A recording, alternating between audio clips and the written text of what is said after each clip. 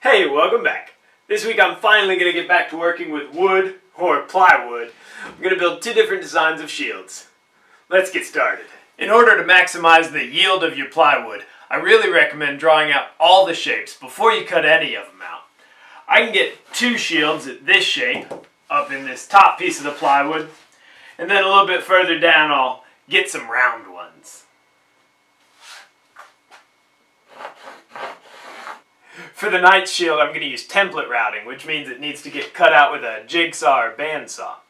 But for the round shields, which I think of as more of a Viking shield, I'm going to use the circle cutting jig on my router. So I need to lay it out with a pencil and a stick of wood. So I drilled 2 holes in it, which roughly represents the radius of the shield. And now I can make that layout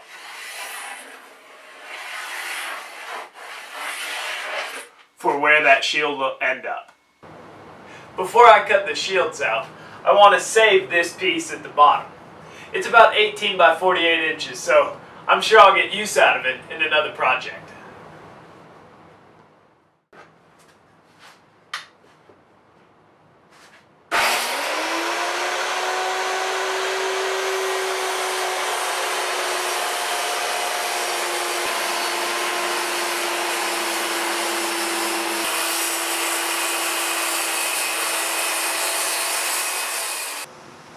Now I'm going to slowly cut out the top 2 shields with the jigsaw, keeping ideally just barely outside the pencil line. That'll leave less than a 1/16 of an inch to trim off with the template routing.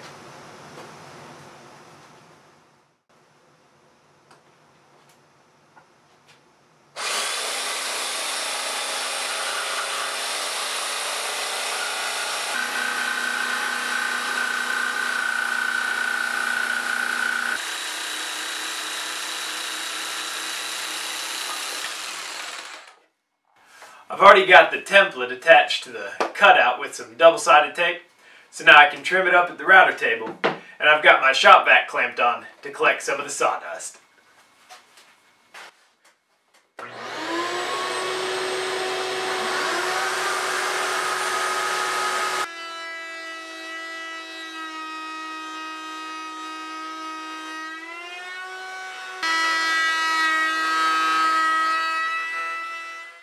Now that I have the shield trimmed up, I swapped out the bit for a round over so I can ease over the edges.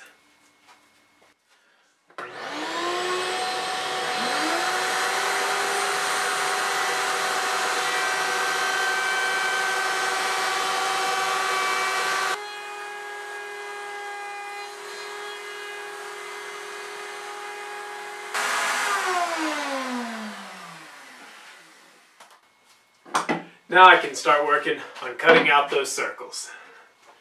I've already got the router attached to the circle jig and I've screwed it down to the center of the first shield.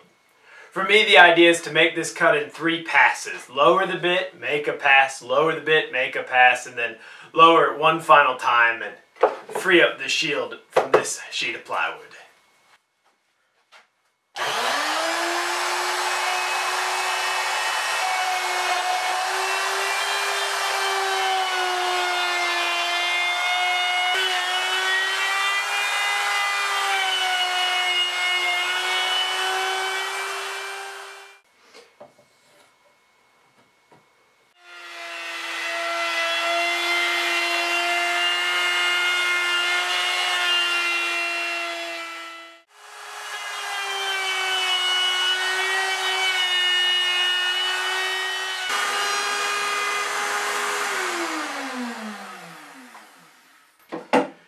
I already brought these shields back to the router table to ease over the edges, so now it's time to start talking about handles. Here's one I made out of solid wood, and I did that with template routing. Need to make another one, and I'm going to try making it out of plywood.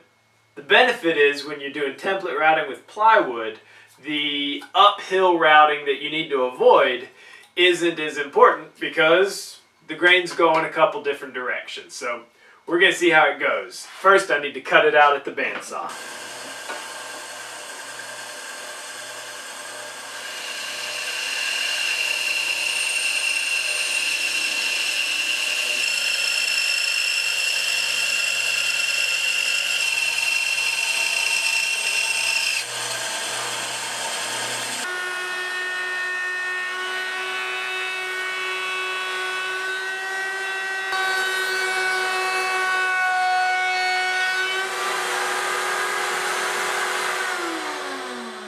Alright, so here's one design done. The other way I like to put a handle on a shield is like this. It uses 4 semicircles, and then with one piece of rope, I'm able to thread it through there and make a custom fit handle for your forearm. It's pretty complicated, so I'm going to do some voiceover as you watch the clips on how to make those donuts. First, take a large hole saw, in this case 2.5 inches, and drill most of the way until the center bit is punched through the other side. Now flipping the wood over, line up the center bit and drill down just enough to make a good indentation. This will be important later. Swapping out for a smaller hole saw, maybe about 1 inch, drill out the inner circle from both sides. This erases the center, which is why that indentation was necessary. Changing back to the larger hole saw, line it up in the shallow groove and finish drilling it out. The reason to drill from both sides is to reduce tear out.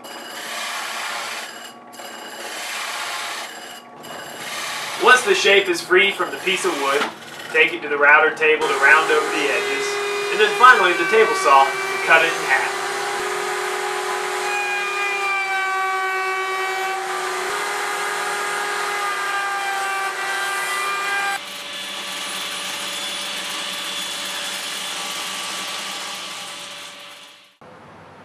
These little half donuts don't require any screws to hold them in place. Just glue and clamps. And that's what these are actually. I tested out whether or not they needed screws before I made any. You certainly wouldn't want to sell something and then have it fall apart on your customer.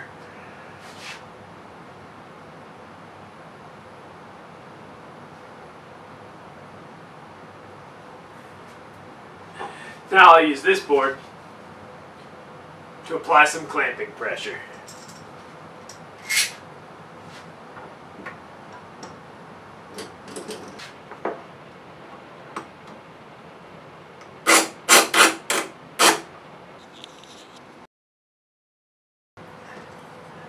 This handle, on the other hand, does need a screw in it. I tried it as a test to see if glue and clamps would be strong enough, but when I applied a little bit of sideways force, it just couldn't hold up. After I get this glued and clamped, I'm going to drive 2 screws in through the front, and I've already countersunk for those.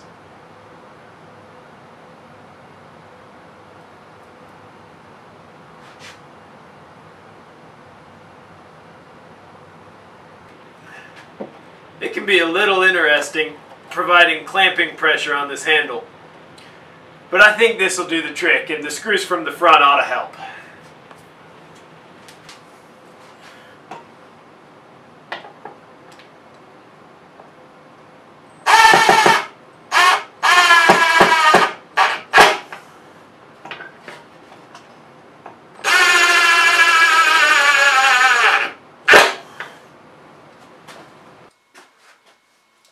So I think it's pretty easy to see how this handle works. But I thought you might be interested in this one. With a single piece of rope, I'm able to get 3 contact points, and if you pull them all tight, you get a really good fit. I think either one of these make a great companion for last week's foam swords, or even the wooden ones that I built several months back. Of course, if you really want the coolest toys in the neighborhood, you can give it a custom paint job to be a knight in King Arthur's court, or maybe a gladiator fighting for your freedom. Or perhaps a Viking ready to pillage. However you do it, I hope you enjoyed these, and I hope you enjoyed this video. Please like, comment, share, and subscribe. Have a great weekend, and as always, get out there and make some sawdust.